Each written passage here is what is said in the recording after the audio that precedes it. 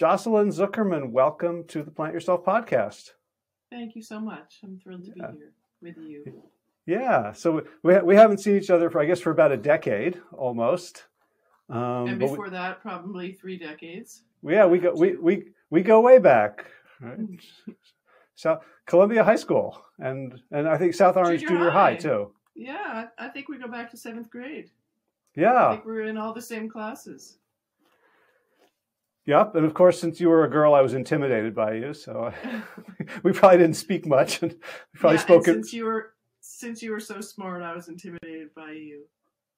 Oh well, so we both bring baggage to our conversation. We had a lot of classes together. I think we were in like math and history classes together for years. Yeah. Right. Yep. Miss O'Flaherty, we were in English class together. I don't think I had Miss O'Flaherty. You did a Miss O'Flaherty? Really? No. Was that junior high? That was junior high, yeah. I thought you were in that class. Gosh, maybe I can't remember who I did have, so it's possible. She was a former nun. She was really badass, but she was very good in terms of teaching us grammar and writing. Oh, maybe so. I think you were in that class. Is that the one where the drama teacher came and had us read a poem? As You Like It? I think we had to pick a poem to perform. I'm not sure. And Mrs. Curtin, you were certainly in that. You were in the Continental Congress with us, right? Yep, 2 years of Mrs. Curtin. Yeah, as I reflect, we were strangely well educated. We were. We had some good classes, and those AP history classes were good, I think. Right. Mr. Little, Mr. Spear. Can you imagine those guys teaching today with the kind of no, they were so surveillance and oversight and anti-wokeness? Yeah. Right, totally. I know. We have a friend who's who was a teacher in New York City. Very lefty guy, but he said it's just like everyone's so paranoid about everything that they're saying that it's just gotten to be a very fraught environment, which is kind of a shame. But yeah. I mean, maybe also good that people's feelings are being taken into consideration that were never taken into consideration in the past, right? Right. Well, that's almost a segue to your book, which I don't think could be taught in most public schools in most states, because it tries to tell the truth about colonialism and the history of the last 200-300 years in a way that, like, it's really hard to read. It's hard to argue with. So maybe we should just give our listeners a little context. You wrote this book, I guess, about a year ago. It came out now, called Planet Palm: How Palm Oil Ended Up in Everything and Endangered the World. Before we get into it, maybe tell us about your life since high school. Just give us introduce yourself to my listeners. Okay. So I went to college in upstate New York at Hamilton College. I studied English and French literature. I spent my junior year in Paris studying French literature at the Sorbonne. Oh. Came back, and after college I taught English for high school students, English, in Hoboken, New Jersey, actually, for a year. And then I moved to magazines and had a couple jobs at being an editor and writing for magazines. At a certain point, I decided I thought about Peace Corps when I was in college, but I felt like I wanted to see if I could sort of make it in the workforce first. So then when I was 26, I thought, okay, I want to do this. So I went to ended up in Kenya with the Peace Corps. Lived in a little village for 2 years teaching English and math. So that, I think the seeds of this book, Planet Palm, are really in that time, because it was an agricultural community. It was very sort of poor, remote. And just kind of opened my eyes to the way that most of the world lives. Came back from there thinking that I wanted to be an African correspondent, so I went to journalism school at Columbia, and then came out of there. Had since gotten involved with a guy who would become my husband, who was not interested in moving to anywhere in Africa, basically. So I sort of shifted to sort of cultural reporting, and I ended up at Gourmet Magazine, where I was for 12 years as an editor. it was great. At a certain point, Ruth Reichl came on as the editor-in-chief. She had been the food critic for the New York Times, and she was sort of an old hippie. She had lived in a commune in Berkeley, and just Gourmet. When I first went, there had been sort of this old, little bit uptight magazine, Condé Nast magazine, very kind of formulaic for a wealthier audience. And Ruth came, and she really sort of opened up, what a food magazine could do, and so we got to do much more political stuff. I got to bring on a bunch of great writers. And so I was there for 12 years, ended as deputy editor, and finally left it was a great place, but only because I sort of felt like I wasn't learning that much anymore. And I wanted to get back to sort of more environmental stuff, more political stuff. So I went freelance with a couple stints at magazines. I worked at a magazine called On Earth, which was published by the Natural Resources Defense Council. So I worked there as an editor for about a year, and then I worked as a writer for them. I also worked at Modern Farmer, which was a magazine. I think it's now only online, but it was a good magazine for a while. Anyway, and then focused on freelance writing. And one of the pieces I did was I pitched it to that magazine On Earth about land grabs, and I went to report it in Liberia. Got down on the ground and saw that all this land grabbing had to do with palm oil. And several years later, I published the book, and here we are. Right. Hey, just your audio's coming in a little soft for me. I don't know if there's anything you can do to. Like turn. I don't know. What do I do? I don't know, either a knob or a button, or closer to the microphone, or shout. If not, I'm sure we can. I'm sure we can do something in post. Is this better? Actually, that there was one comment on that Adam Ragusia YouTube thing saying that my sound was really bad. I don't know why. It's a MacBook Pro. It's a couple years older. Oh. I don't know. Just maybe a little closer to the microphone, and we definitely want to platform you. I've just moved in. Okay. Great. Now my head's more on your level. Yeah, I can definitely hear you, so I'm sure I can equalize somehow. But yeah, it doesn't look like I don't know what to do. Sorry. Okay. Well, maybe just project. Okay. Mr. Schertzer, that was the guy who was teaching us how to recite poetry. Oh, I didn't have him. Oh, he just came in for 2 weeks in some English teacher's class. We stopped doing sentence diagramming, and we did. Oh, sentence diagramming. Forgot. That was fun. Yeah, Warreners. All right. Well, the mind is the middle-aged mind is doing amazing things. So you open the book with the story of reporting that land grab in Liberia. And you mentioned that you start the book in a way that you didn't dare to start the magazine article, which is Kurt Cobain's song "Rape Me," right, playing in your ears as a kind of an organizing metaphor for what you saw. Yeah. So what did you see? And it was absolutely true. I really did. It was so brutal what I was seeing. That really was the song that was pounding in my head. But I knew my editors would just be like, "Come on, Jocelyn, enough with the rape metaphor." But I just saw this landscape that was devastated, and there's a picture in the book. They just cut down this oil palm company had cut down tropical rainforest for miles and miles. I mean, it was just like a wasteland. And the people I talked to said, we've lived here for generations. We got our fish and our water and our hunted for small animals and all of our vegetables and fruits and our building materials, everything from the forest, and now it's gone. Now we're just marooned here. What do we do? Get jobs with the oil palm company, which were not well paid and kind of brutal in every way. Right, and you said you wrote that article, and after you published it, you wondered, like, had you missed a bigger picture? Were you overdoing the talk about palm oil? Maybe this was an anomaly. What did you do? Right. What did you do then? Because one of the things I just want to say about the book is that it was really hard for me to read. And I say that not in a way that I want to discourage other people from reading it, but it's you discuss a lot of brutal stuff. And I can't even imagine what it must have been to write.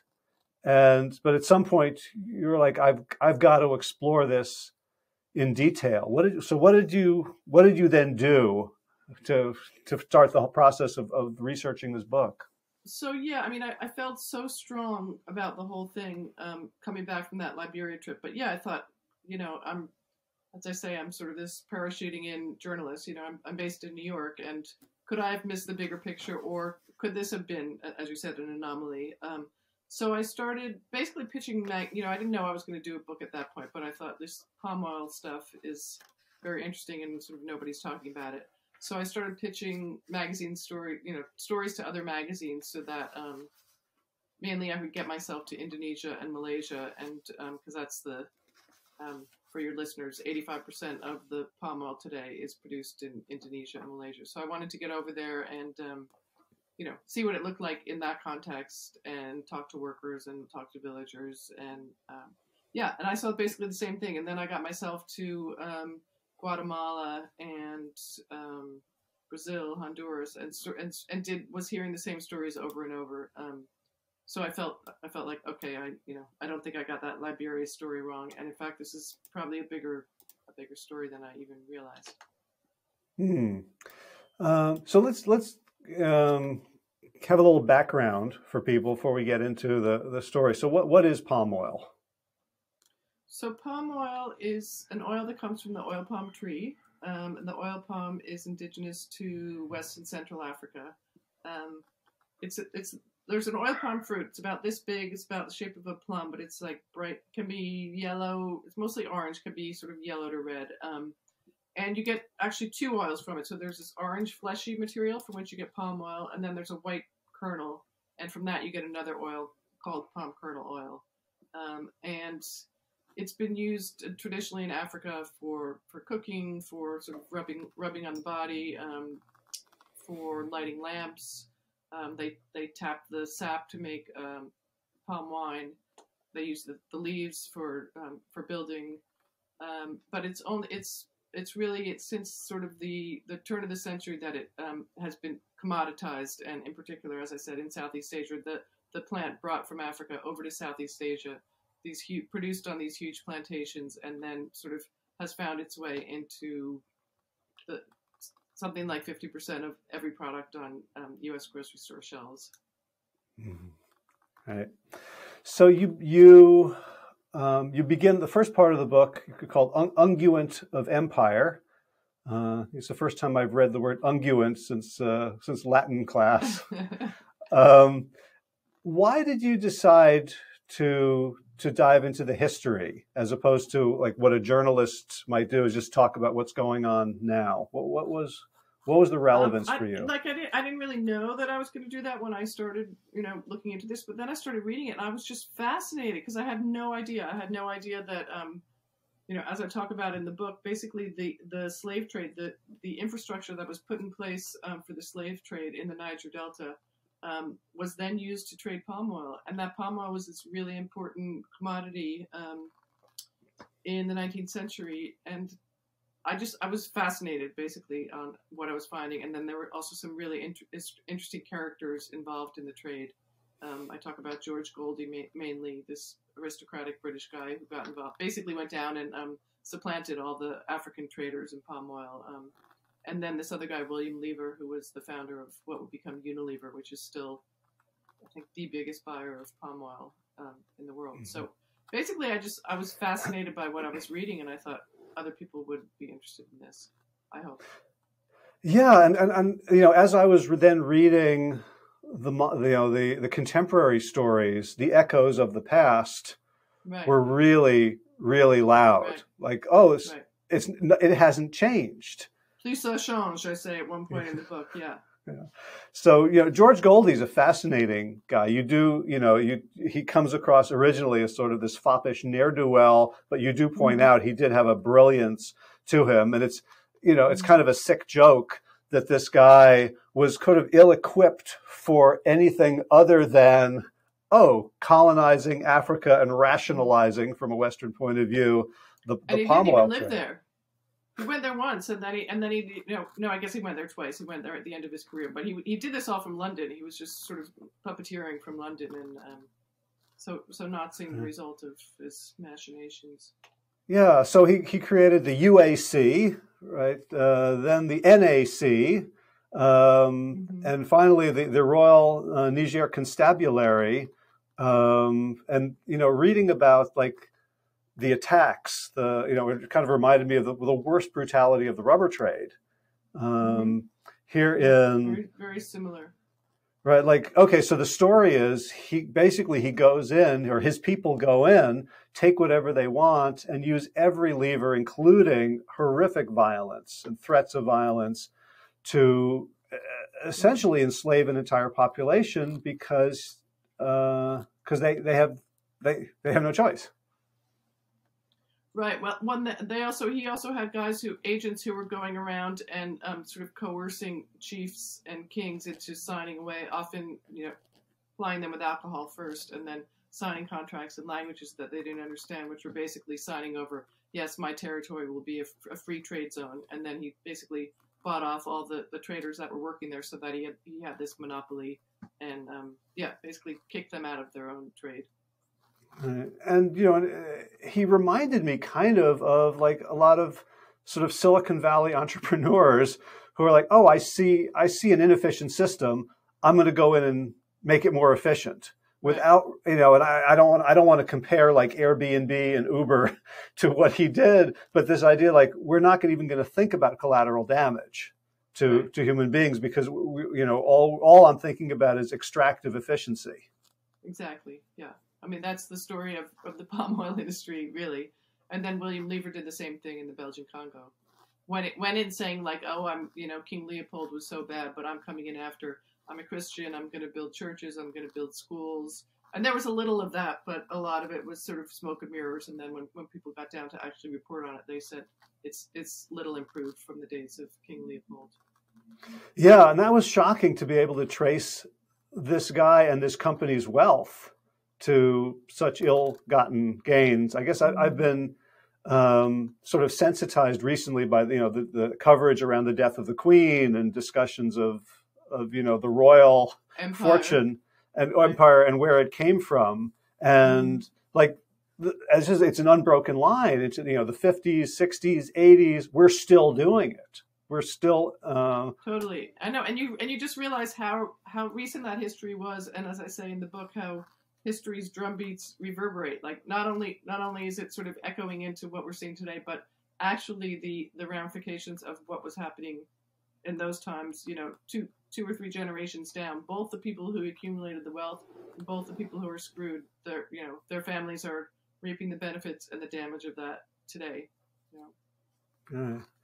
So one of the interesting bits was sort of how palm oil changed a Europe that was ready to be changed by it, from the lubrication, the idea, the Industrial Revolution needed lubrication and it needed soap. And just like, these sort of, it looks like sort of weird historical coincidences that were made possible. And then needed lots of processed food. No, that's a joke. It didn't need it, but they found a way to. I mean, I guess there were growing populations, and to make this cheap food that you could get out to people, there again, palm oil was at the ready. Right. So I guess the historical part ends around the sort of end of the 20th century in Malaysia, where you talked about like the tree cover loss, and do you have the stat? 20. I have 20 million acres of tree cover lost in the last 20 years, like as of. Yeah, have you ever flown over Indonesia or Malaysia? I haven't. Landed in either place. Yeah, it's just devastating. There's some pictures in the book. I mean, you just fly for miles and miles, and you just see. It's either these sort of graphic, squared matrices of the plantations, or if it's hilly, they sort of curve around. But it's just, as I said, you can fly really for hours, and that's all you see. maybe little bits of towns in between there, little factories, but it's just oil palm everywhere. Mm-hmm. And when you compare it to historical photos, what's the difference? Oh, it used to be tropical rainforest, just dense foliage. Mm-hmm. I mean, in the meantime, there was rubber in that part of the world as well. So a lot of the oil palm plantations did replace rubber, but since there's been just continued massive deforestation for oil palm. Mm. So one of the things you write in the book is you want, I think in the prologue, is you want to hand the narrative to those without voices.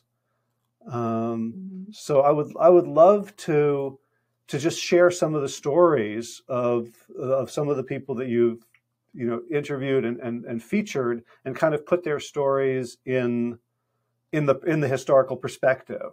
So one of them is I guess Yoki Hadiprakarsa. He's the hornbill specialist. I didn't actually meet him. We just communicated remotely from Indonesia. But so as I said earlier, I sort of pitched magazine stories as a way to help. So this was before I had done the proposal for the book. So I pitched magazine stories as a way to subsidize these research trips and to get sort of deeper and deeper into the subject matter.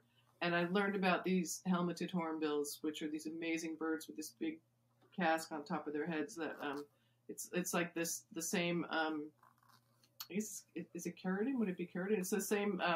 Very similar to ivory, like to elephant tusk ivory. So it's prized particularly among the Chinese for sort of carving into trinkets and jewelry and things. Anyway, so Yoki is an expert in these birds, and these birds are, they live in tropical rainforests. There's a bunch of different species that live in Southeast Asia. There's a couple that live in Africa, but they're mostly in Southeast Asia. Some of the guys I pitched a story to Audubon magazine, the magazine about birds, to go look at what's happening with this species of bird being critically endangered and how that was linked to the palm oil industry. So Yoki was sort of my expert who helped me navigate that. But the other people I hung out with when I was over there for that trip were these guys these poachers who shot the helmeted hornbills down. Forgive me for 1 second, I've got a dog begging to get in. Come on. You have to be quiet.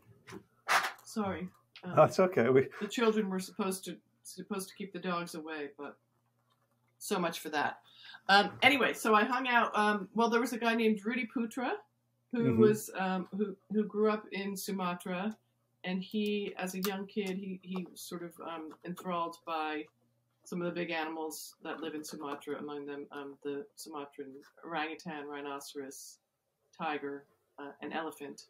And he saw that they were being poached. They were also losing their habitat largely to oil palm plantations.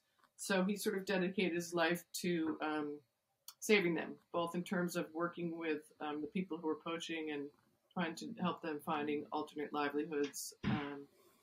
And so I was spending time with him. He also took me into a part of the rainforest that hadn't been cut down to sort of see how things used to be there and why it was so important to save this landscape and its incredible biodiversity.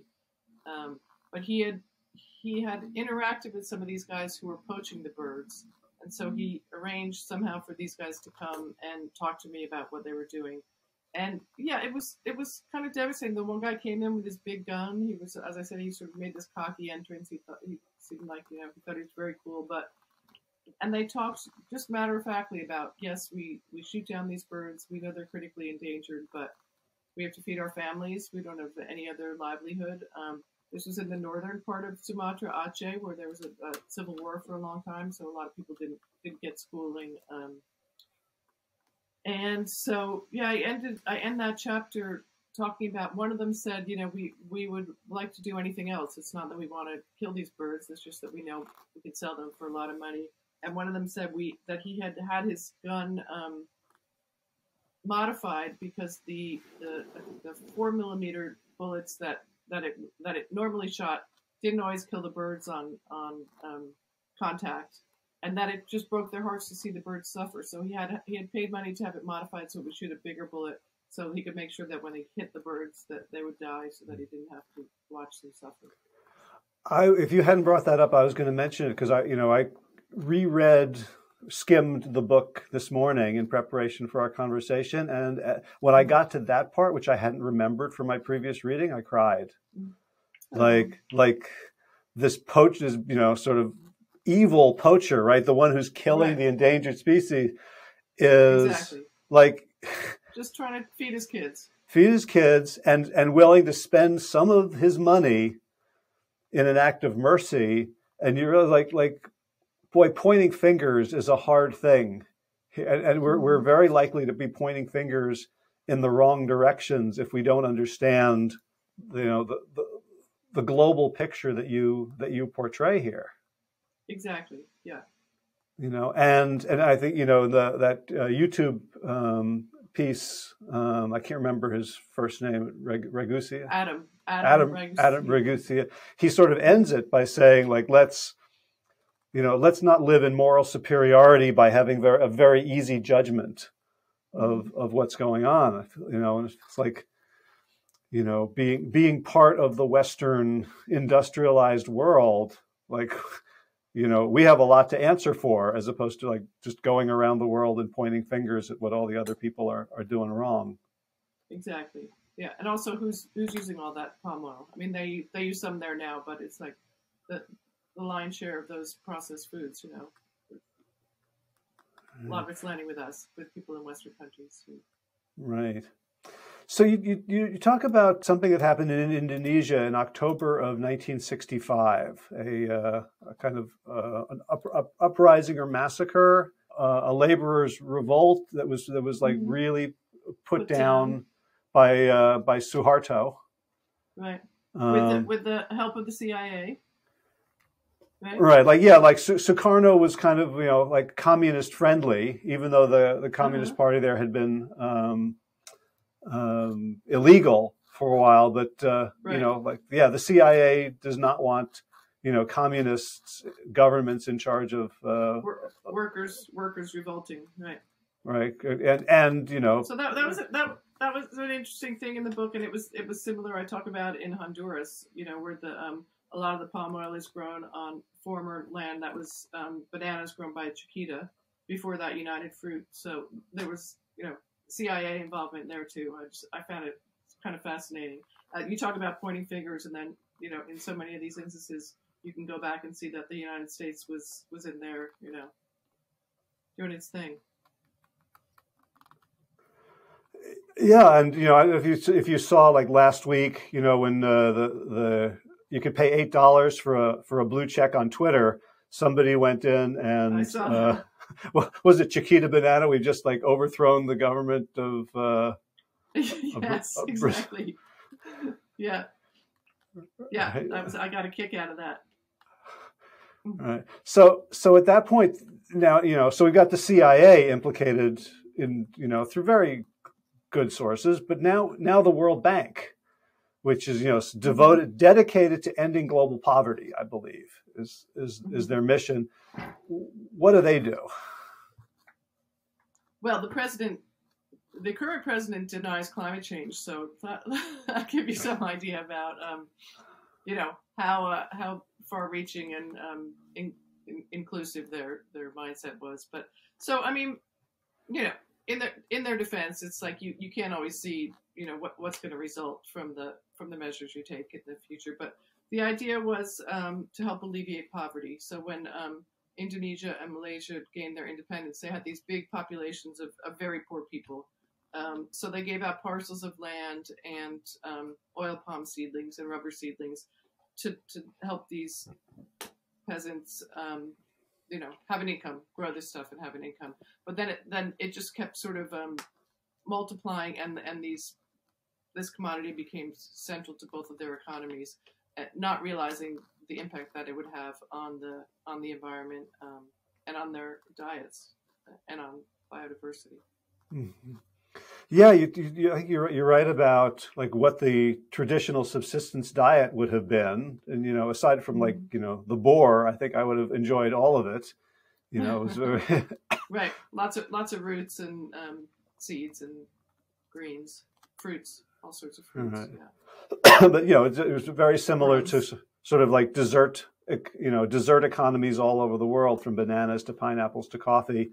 That right, we get all this cheap stuff, and the people who are living there can't afford it, and no longer, now they're eating, ramen and white flour products because all of their subsistence and state lands are subsidized gone. rice. Yeah. Yeah, lots of junk food. As I said, in the sort of a lot of these oil palm plantations, there would be little villages that were just marooned in the middle of them because the companies had just sort of bought up or stole all the land around. And in so many of these little villages, there would be a little like bodega type place with just garbage food. All this fried chips and crispy things, and sweets and cigarettes. Not there was nothing. There was no fresh fruits or vegetables in these places, so the diets were just really garbage. And in chapter 6, Caravan Dreams, like the poor diet is sort of the least of people's health concerns. You open the chapter by talking about Walter Bonegas. Can you tell a little bit about him? So he was a worker in Honduras for that company Grupo Harimar, which was it incorporated, I think, part of what used to be Chiquita, if I'm correct. Anyway, it's on land. They're farming oil palm on land that used to be Chiquita bananas. So these I talked about sort of the oil palm fruits. They grow in these big bunches way up in the canopy of the oil palm fruits. And people used to sort of shimmy up there and take a machete and knock them down. These days, they use these long aluminum poles to bonk these big bunches of fruit down. So he was doing that, and he sort of slid into I can't remember if it had rained or if they just watered the plants. Anyway, he got electrocuted using this thing. So when I met him, one of his arms sort of cut off here, and he had like skin grafts and scars all over his chest and his legs. His friends, I talked to some of his friends who had been with him, and they said he just like exploded in a ball of fire. And they were in the middle of the plantation, so they didn't have any vehicles there. They had to like flag somebody down to get a car and then get him to a clinic and then to an actual hospital where they could handle all these like very intense bruises. So I talk about that, and then just there's a lot of other health issues that come with working these jobs. They're around harsh chemicals, paraquat, and what's the Roundup one? Yeah, glyphosate. Yeah, exactly. Yeah. So they're handling these harsh chemicals. They say they've got stinging eyes, skin issues. The women in Indonesia have been documented that they've got collapsed uteruses from carrying these heavy fruit bunches and sacks of oil palm fruits. So not just health issues. Then they also said there's like the company's so cheap that it won't pay for enough workers to sort of clean up around the trees, so you get snakes in that undergrowth, and some of them are issued boots, but they said they're these cheap boots that the snakes can bite right through. So some of them have died from snake bites, and so they tried to organize against Grupo Harimar, and then a lot of them were harassed or fired for trying to get better concessions from the company. Yeah, you talked about the PPE that was sort of given that either doesn't fit or doesn't work, or actually, the gloves that are made of natural materials that kind of soak it up and make things worse. Right. And the goggles, they said you try these on. You can't wear them in like 80-degree heat. They get all fogged up. You can't do the job that you're meant to do with the kind of goggles that they gave them. And in the same chapter, you talk about human trafficking of people to the Malaysian plantations, because the Malaysian people, by and large, are too well off to want to do that work. Right, and a much smaller population than Indonesia. So yeah, they get people in from some of the Indonesian islands, from Myanmar, India, Bangladesh, and in some cases they want to come and get these jobs, but in many cases it's sort of coerced labor, and they come under false pretenses, and they can have their passports confiscated, and put up in just horrific conditions, and basically, yeah, trapped there. Like, they don't have identification papers, so they can't get out. All right. And you also talk about child labor, sexual abuse. These are extremely marginalized and disempowered people. Mm. And so remote. I mean, I also talk about, so that Liberia story, it was like 8 hours to get to the plantations on really awful roads. And the same, so much of my reporting in all these places was just like driving on these really bad roads to get to these very remote places. And that's partly why, as I say in the book, why the industry can get away with this, because there's just a real lack of oversight, because who's gonna get out there? It's not, journalists on occasion, sort of watchdog groups on occasion, but that workers told me in Honduras and Indonesia, like, oh yeah, they know when they're coming. We can talk about, there's something called the Roundtable on Sustainable Palm Oil, which is supposed to monitor the industry, and they say, yeah, oh, the company knows when the inspectors are coming, so they hide us like way back there, or they tell us this is what we're supposed to say. So a lot goes on that is not known about unless somebody's like really making an effort to get there and like spend a lot of time there, which also isn't easy because there's guards on these plantations, and the workers are being intimidated, so they're afraid to talk to journalists, and it's complicated. All right, and you talk about a 2015 Wall Street Journal article on the conglomerate FGV, which the issue from my perspective as a consumer is I don't want to participate in a supply chain that involves sexual abuse, child labor, slavery, trafficking, union busting, intimidation, and yet they talk about the palm oil is. We can trace it pretty much to Nestle, Johnson & Johnson, Colgate Palmolive, Procter & Gamble, Kellogg's, Mars, Pepsi, L'Oreal, ADM, Cargill, like companies that are just, everywhere in our lives. That there's very little supply chain transparency. Yeah, but and it takes a lot of effort on the consumer's part to go in and track. I mean, I did it for my reporting, but to go in and track like, what mill is this going to, and then what refinery, and then where do those exports go to? FGV, in fact, the U.S. government 2 years ago, stopped imports of palm oil from FGV, Felden Global Ventures, specifically on labor abuse charges. So I don't think that's been reinstated. I haven't checked, but so there were reports on that, credible reports, and so the Border Patrol said, we're not getting imports from this company anymore. So something. And the other way I feel personally implicated as an American is, in the history of United Fruit and the CIA, they hired the propaganda guy, right, Edward Bernays, to convince us that the fruit company and were the good guys, and these peasant laborers were the bad guys. Which same thing. I mean, there's one of the big companies in Honduras, Dinant. I get emails from their PR guy all the time telling me about all the great stuff they're doing, and these guys were implicated in many deaths in maybe 2015. There was lots of clashes with the peasants there, and in fact, the World Bank had been loaning them money and then cut it off because of these very credible reports of murders by their guards and other folks connected with the company. And then, as I say in the book, so the Malaysian palm oil industry is somehow more aggressive than the Indonesian one. I guess it's sort of a hangover from history, but they are like, they go after critics very strongly, and they tend to call them neo-colonialists. Like, who are you to tell us poor people, what to do? And then in the course of my reporting, I learned that this whole campaign about the neo-colonialists had been, it was a U.S. lobbying firm, PR firm, in DC that had come up with this campaign and was being paid more than $1 million to do it.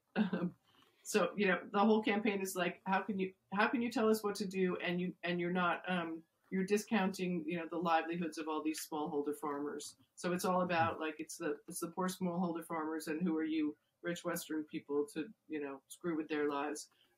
But the fact is that these smallholder farmers are like living on the poverty line, if that, and the real money of the industry is very concentrated still among like 10 big companies. The Indonesian ones in particular run by the next generation of folks who were Suharto cronies.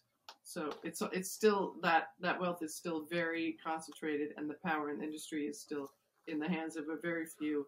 So this idea that like it's the smallholders that are losing out if you criticize the industry is bullshit. Calculated by this PR firm in Washington D.C. lobbying firm.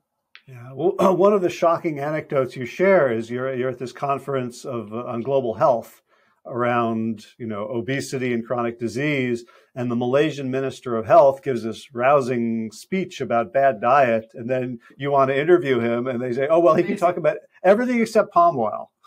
I couldn't believe it when the guy said that. Yeah, and then he just goes to me. I never got to interview him. He was like, no, she wants to talk about palm oil. He had been very friendly up until that. Yeah. So how much of your access depended on you, for lack of a better word, lying about what you were writing about? I didn't have to do. I mean, I did do it when I went undercover in Indonesia. I was with a group called Eyes on the Forest, and when I got there, somehow they were worried that we would get stopped, and I needed to be able to show people like why I was there. So I did pretend there. I went in to meet like the sort of municipal head. I don't know exactly what his title was, but I did go in with my binoculars, like saying that I was there to see the helmeted hornbills and the orangutans. Otherwise, I mean, I guess I was prepared to lie, but I didn't really have to, because I didn't. No, I guess I didn't always write journalists. Like if I had to get a visa, I just said I was going as a tourist, not sort of raise alarm bells. That's a tricky thing, because if you get caught, you're really screwed. But I guess that's it. I'm trying to remember in other places. I just tried to fly under the radar, basically. Mm-hmm. As I said, I was a little prepared to lie, but I really only did it in that instance in Sumatra. Mm-hmm. Can you talk about the Eyes on the Forest and the person you call Wawan? Because as I was reading that part, I was like, boy, you could write like Tom Clancy style, Robert Ludlum like fiction, like this, like the things they had to go through. It felt like so like inside baseball about how to do this work. Can you talk about that?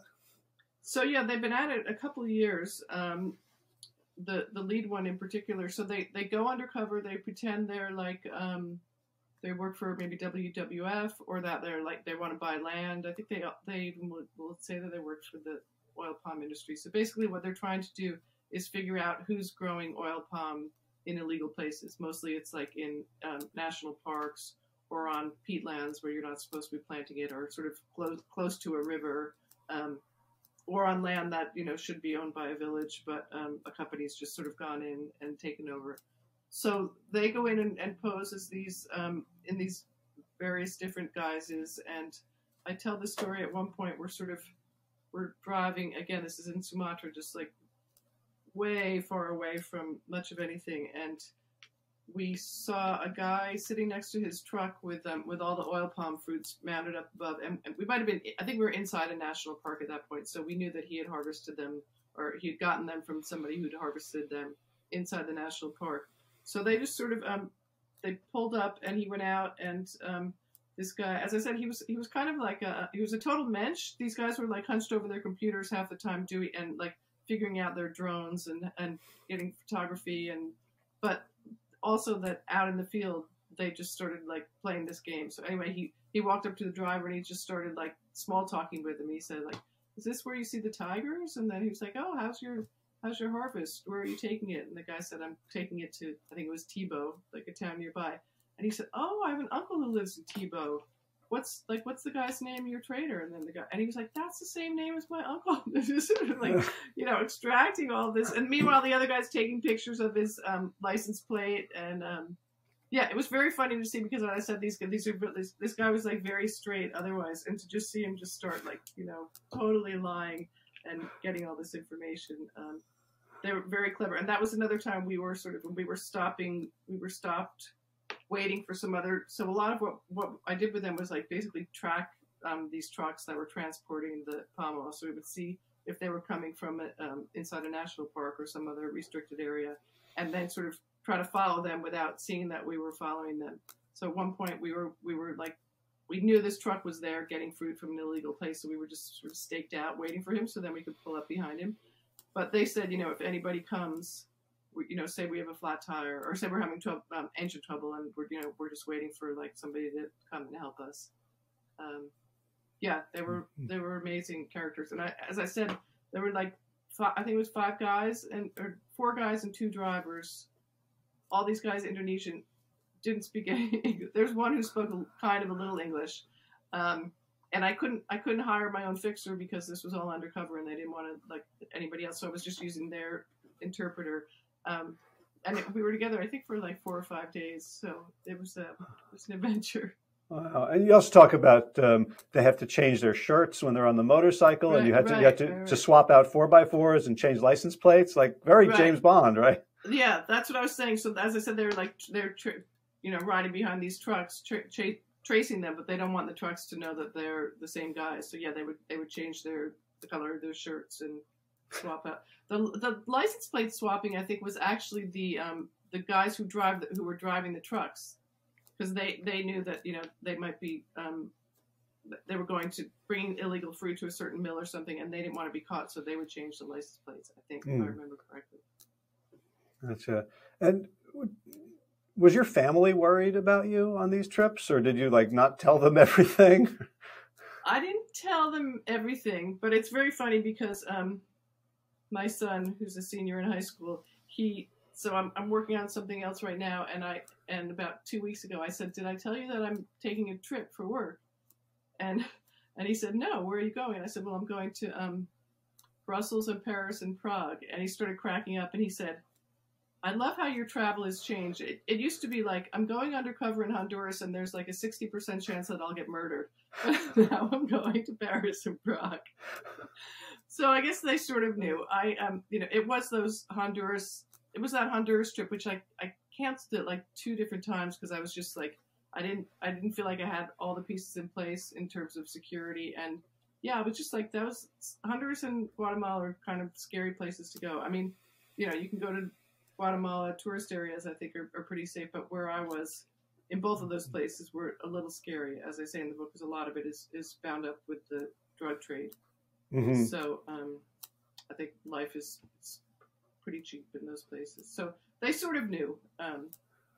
I would kind of downplay it when I was at those places, I think. But maybe when I came home, I'd say that was scary. Why did you do it? I really thought like nobody knows about this stuff, and it's everywhere. I really, as I said, like in that time in the Peace Corps, I lived in this little village right on the equator, and then I went to Liberia and saw this. It was also little villages right on the equator, looked very similar to mine, and I just thought like all these people are getting screwed and it's also like screwing public health, and it's screwing the environment, you know, both in terms of biodiversity, climate change. I really felt like it matters, and you know, it's nice to do work that you think matters.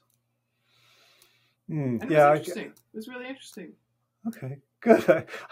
Yeah, because I mean, as I was reading it, I kept on trying to think about what it must have been like for you to write it, and I think it was easier for me to do that because I know you, right? It wasn't just like, oh, some author, like, oh, this is a real person who like went through, like, first of all, the pain of having to read about things you didn't see, and then putting yourself in danger and witnessing like tragedy after tragedy.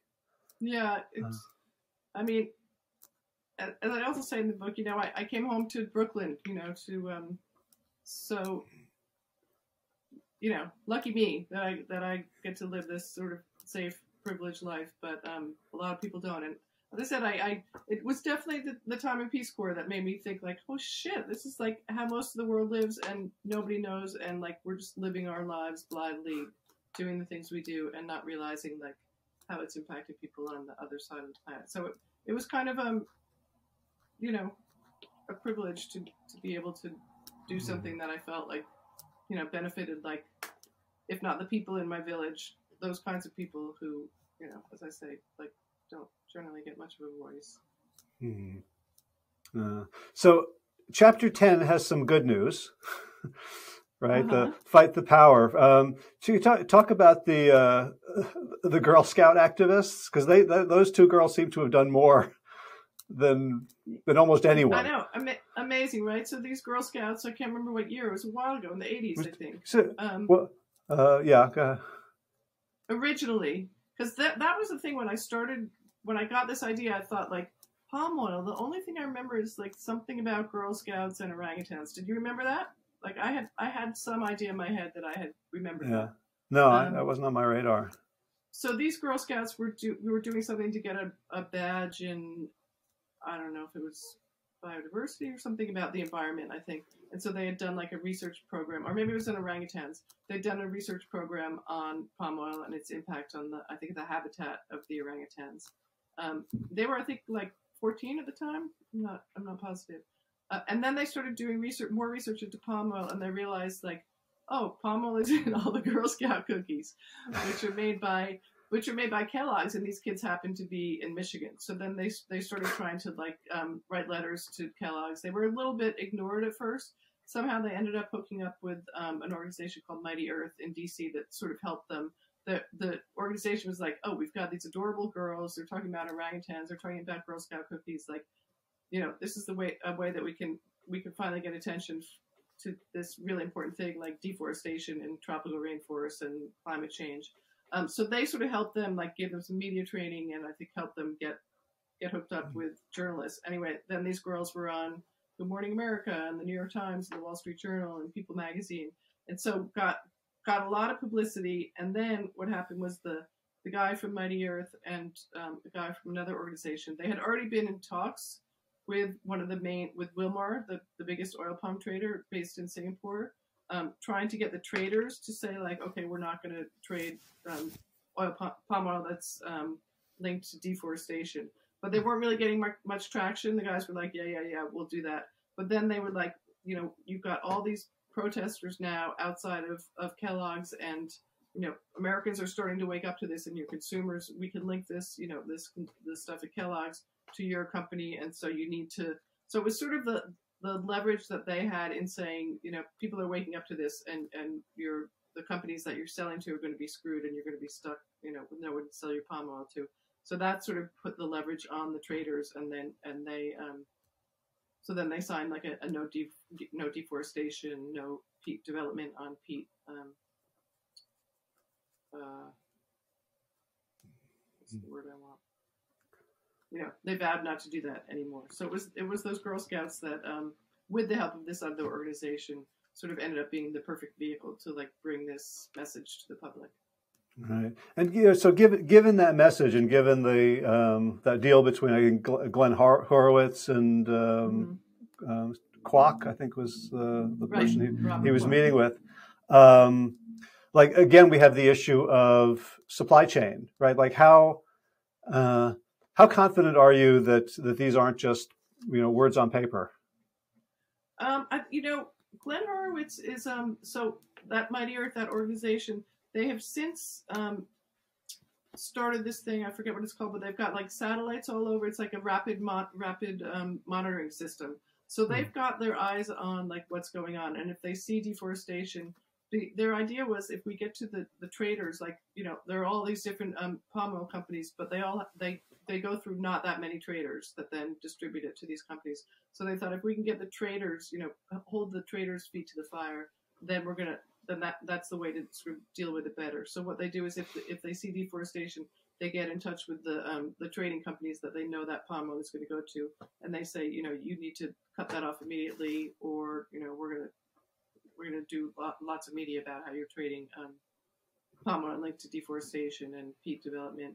So I think they're doing a pretty good job, and it has had an impact on deforestation. That said, there is leakage. I mean, there are companies that just don't care, and they know, maybe if they're not going to find their market in the States or in Europe, they can always find a market in China or Pakistan or India, where consumers aren't, tend not to care as much about, tend not to have the luxury to care as much about environmental concerns or human rights concerns. So I think it's helped. I don't think it's like foolproof. It's not like tightly. Well, in the epilogue, which you said, like, I didn't think I was going to write this epilogue, but the pandemic happened, and so let's talk about it. You do offer ideas about what we can do, but like palm oil is, it's at the center of a lot, but it's also a symptom of lots of other structures. What's now 2 years on from the beginning of the pandemic, when you have a lot more perspective and hindsight, what do you think we need to do, both as you and me and people who are listening, as citizens and consumers, and what kind of policy changes could really make a difference? I was very heartened to see, was it yesterday or the day before, finally, like, developed countries said, okay, we're gonna help fund poor countries being impacted by climate change. I think the same thing needs to happen. It started to happen a little bit, but in a much bigger way in terms of deforestation and biodiversity. I think we sitting here in New York, Paris, London, need to realize, like, it's not a problem that's over there. If climate change, if we don't get a handle on climate change, if we don't stop this, biodiversity loss, deforestation, we're all screwed. All our lifestyles are going to go away. So I think, and realizing, historically, we've extracted so much wealth from these places that we need to put both the history in perspective and also the hope for a future, and in that way, like, say, we need to pay the Congolese to keep the rainforests standing, pay the Indonesians, not so much tell them you need to keep your rainforest standing, but say it's in our interest and we're willing to negotiate with you so that we can save the planet, basically.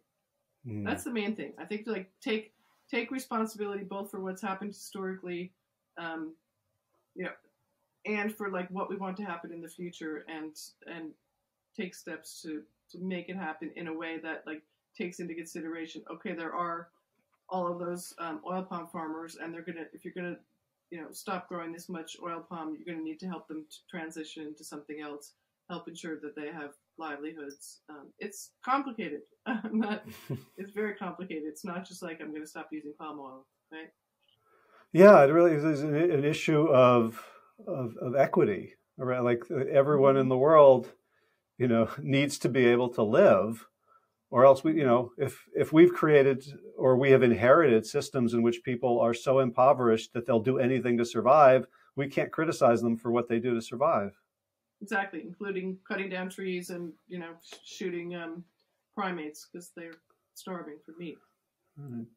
So you end the book talking about a trip, and you're very good at as a travel writer of talking about, like, you took, this was the boat you took, and see what you saw on the side, and, like, these are very long trips, as you say, you go into remote areas. But the last trip you write about, it almost felt like, I don't want to say frivolous, but like extra. Like, you're going to Honduras, you're going to, like, reporting. You go to Lusanga, to the Congo, to look at an art project, and I'm curious what that meant to you. Well, do you know what Lusanga used to be? You know what Lusanga was called before and after? No. No, it was Lusanga. Then it was Leverville. So it was one of those concessions that William Lever had gone, and it was the main place where he had first started growing his palm oil, and where he said he built this, utopian village named after himself. So that was Leverville. It's now gone back to Lusanga. And I had read about this because the art project, it's very interesting. There was actually a feature about it and the guy in the New Yorker about 2 months ago. So his whole idea is basically upending, these systems that we've been talking about, and helping the Congolese to, he talks about, like, as you said, it's like these people are so poor, they don't even have the luxury to appreciate art. They don't even have, like, art in their lives because they've just basically been abused for centuries and, just getting by. And so what he did was he went to this place, Leverville, now Lusanga, and is helping those artists to get their art out into the world and to make money in order to buy back the land that had been stolen from them centuries ago, and get rid of all the oil, the monoculture oil palm plantation, and institute sort of agroforestry systems that would help restore the land, help them have healthy diets, help them make money. So it's like more than just an art project. It's much his idea, and this is sort of his life's work, is like, upending this whole colonialist system where, part of the world gets to enjoy art and cappuccinos afterward, and all at the expense of these folks who have nothing. Right, and I think there's some photos of some of the artworks, and you describe some of it, that this is, there's a lot of depth and meaning, specific, like it's art about this colonial history and what their parents and grandparents suffered. Right. Like, it's very expressive. Who worked for Lever, yeah. It was really interesting. It was a long ways to get there, but it was fascinating. Yeah, it was a beautiful spot. So the book's been out for like a year now. Mm-hmm. What have you seen it like do in the world? It's I didn't expect much from it. Frankly, it's done pretty well. It was shortlisted for the Helen Bernstein Award, which is the New York Public Library's award for nonfiction, which was kind of exciting. I gave it some exposure. I lost to the woman who wrote Invisible Child, as I knew I would. She also won the Pulitzer, but and it got an award from the the Society of Environmental Journalists, and another nod from like a nature writing award. So I think those things help get more readers. But what's been interesting is it keeps getting attention from overseas, which is really gratifying. Like some folks in India, I did a podcast with one or two, and then I think other people saw that, so then they asked me to do a TEDx talk, and so there's that the chapter on public health is reported from India, mostly about India, because India is the number one importer of palm oil. So anyway, it's it's not a bestseller. Didn't expect it to be, but I think it does seem to continue to get interest from different parts of the world, which is nice. And my hope was just to sort of educate people that this is an issue, and I think that's happening. There was another palm oil book written by a historian at the university. It was published by University of North Carolina Press, I think. It's called The Oil Palm. It's sort of much denser history. It's amazing. It's full of incredible information. But that came out a couple months after mine. So, like the London Review of Books, they reviewed the two together, which was nice. So I think it's like, it's put the topic on people's radars. So that's a nice thing. Great. As I said, first of all, it's so well written. Thank you. Just Misoflarity. Well, I don't know that everyone in that class could have written that book. So I think you're forced to take a little credit. It's a very lively read. It's very literate without being, pedantic. It was just so, Well, that's so nice. Thank you.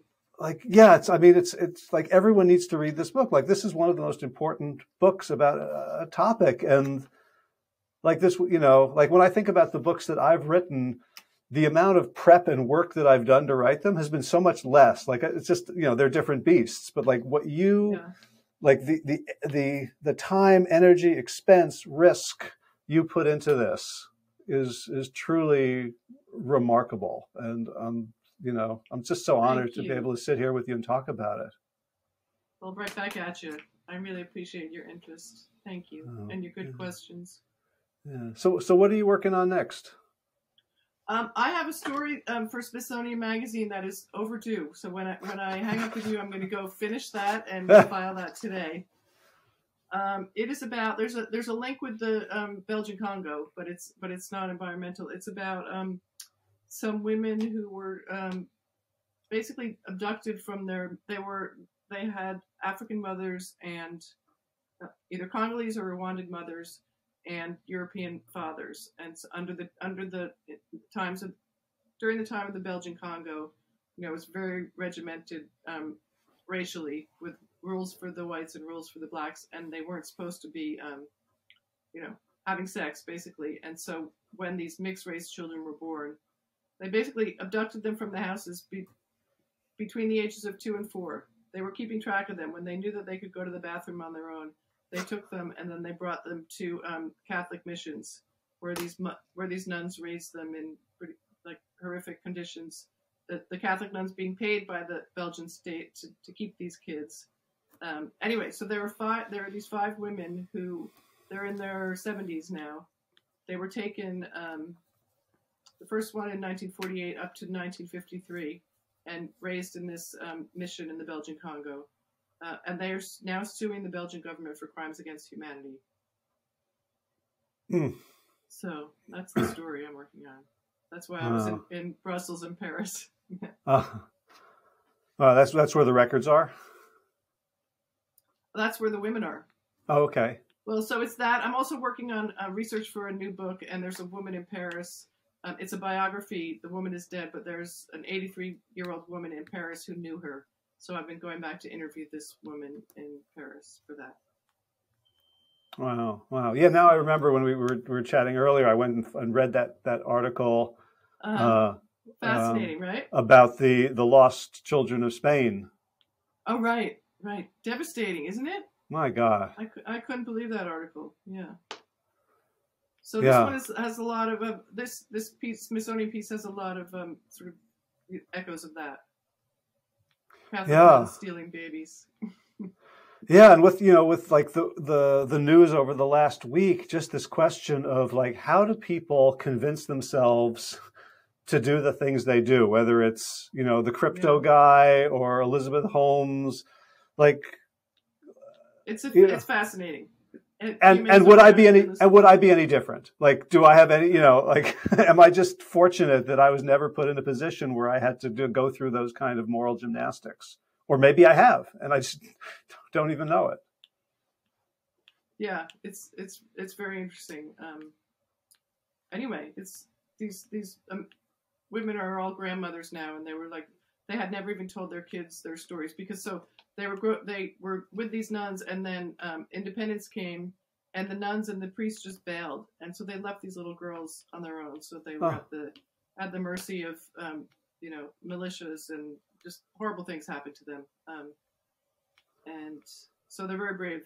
They've told these stories, and their lawyer, who's in Brussels, she also said when they came in and they told their stories, it was the first time, and she said they couldn't even tell their children, and she said, that's the trauma. I saw the same thing, or I heard about the same thing with the Holocaust, and saw the same thing with the Rwandan genocide. These women could talk about like seeing their husbands murdered and seeing their sons murdered, but they never talked about how they'd been raped and like what happened to them. It's just like, so same with these women, who several of whom were also raped. Anyway, well, thanks for bringing that to the world. So I need to go and finish it. All right. Well, I'll let you go then. Same old story with me. I'm thank you for saying my writing is good. It only happens under the the worst pressure when the guilt has gotten too much. Right. Yeah. No, deadlines are our nasty friends. Yeah. So Gotta have them. It's not going to happen otherwise. But so generally, for me, it happens after the deadline. Unfortunately. yeah. Well, they're out in the world, so they're making Anyway, a difference. So thank you so much. Thank you, Howie. Lovely to see you. You too. If people want to follow you and your career and your work, is there a place? Yeah, my website is jocelynzuckerman.com. Okay, spell that. And it's JOCELYNCZUCKERMAN. And Twitter, I don't tweet that much, but occasionally Jocelyn Zuck. Who knows if that'll be there tomorrow anyway, right? Right. All right. Well, we'll find some other place. So thank you so much, Jocelyn. Thank you. Like this really feels like a work of heroism to bring this to the world, and I'm so grateful to know you and to be able to follow your work. Thank you. Same, and I'll see you at the high school reunion next year, right? All right. Go Cougars. Okay. Bye. Bye.